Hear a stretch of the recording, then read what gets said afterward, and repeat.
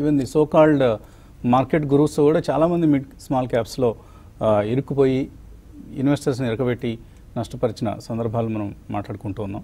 So large క్యాప్స్ని మనం చాలా వరకు పోర్ట్ఫోలియోస్లో ఇగ్నోర్ చేసేస్తాం. ఈ షేర్లను అసలు ఆల్మోస్ట్ మన పోర్ట్ఫోలియో దగ్గరకు కూడా రానివ్వరు. సో అది చాలా తప్పది. ఫర్ ఇన్స్టాన్స్ ఇందాక అనుకున్న కొన్ని షేర్లతో పాటు Hindustan Unilever has given 130% return in the last 3 years. అలాగే నెస్లే 114% రిటర్న్ ఇచ్చింది.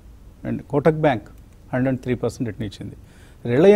రిలయన్స్ అంటే చాలామందికి అసలు చిన్న చూపు.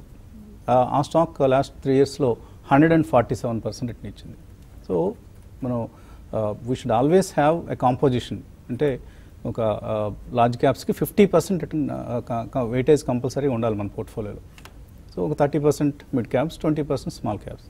So this will be N all weather portfolio అవుతుంది. అంటే ఎటువంటి కష్టకాలం వచ్చిన మార్కెట్స్కి కొంతమేరకు తట్టుకోగలుగుతాం. పూర్తిగా మనం లాభాల్లోనే ఉంటాము. ఇంకా ఇది ఫుల్ ప్రూఫ్ పోర్ట్ఫోలియో అని కాదు. బట్ ఇలా అలొకేట్ చేసుకున్న వాళ్ళకి నష్టాలు తక్కువగా వస్తాయి కష్టకాలంలో.